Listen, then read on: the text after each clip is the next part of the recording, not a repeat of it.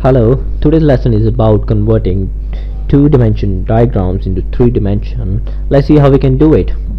I go to Insert, then Design Features and Extrude, or you can simply press X.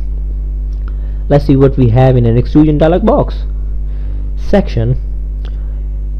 A section can be either a line or an edge. It can be filtered out from the curve rule. I go with single curve.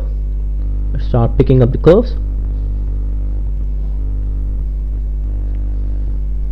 Now one thing I want to add here, if I leave this section unclosed, it will make it a sheet. The moment I select the last curve, it will turn it into a solid. So the second thing is the direction. As a software automatically extrude it up first because it's on the info right now, but we have a drop down over here, and in drop down can say towards at Z coordinate. We have a flipping option down here. The third thing, it asks for the limits. The spear indicates the start value and the arrow tells the end value. Let's say end value should be 15. It's in actually the part file, it's in mm, already set it in mm.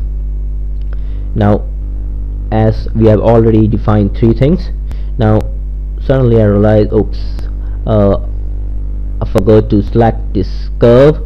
Let's go to section and select it. Alright, it automatically subtracted. So let's say okay.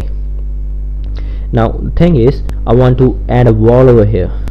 I go to Extrude again and pick this edge and take it to 50, and in dialog box I take offset and go to two-sided and say 20 mm. Now I go to boolean and say unite. I unite it with the base part and say okay. So this way you can extrude things, and the remaining portion I'll cover in the next part. Thank you.